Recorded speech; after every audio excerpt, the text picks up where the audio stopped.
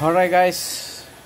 Apex. When you guys running, when you guys installing or relocated new basebands like a 6648 and 6630, when you guys has only C-band on site, probably you guys has just one fiber and 6648. Okay, so if that's the case, you guys need to add two more fibers, because the first fiber will be for the AWS, the second fiber is be for the PCS, and the third fiber will be for the L6.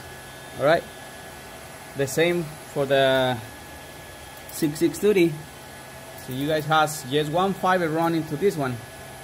You make sure you guys has two fibers there. All right, because you guys has just one, this port is because alarms and the router is right there on top. So just make sure 6630, make sure it has two fiber links, and the 6648, make sure it has 3 link fibers. Okay, that's only the way you can clean all alarms and the router, because these basebands is controlled by Ericsson.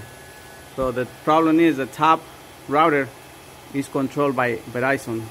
So you guys need to contact the switch for that guy, configure the port you will use, and contact the Ericsson guys for see what ports we using here. But yeah, the more important is make sure you run in these two fibers for this one, and make sure you got a second one for the bottom one, and connect to the right ports on top. And I say the switch, it will tell you what ports is being able to connect the fibers. So you guys see those lights, those green lights. When you know hard connection and that port, the light will be blinking like yellow. So one time you connect the fiber, it will change to green. All right, guys. If you guys have a question, just let me know. Apex, baby.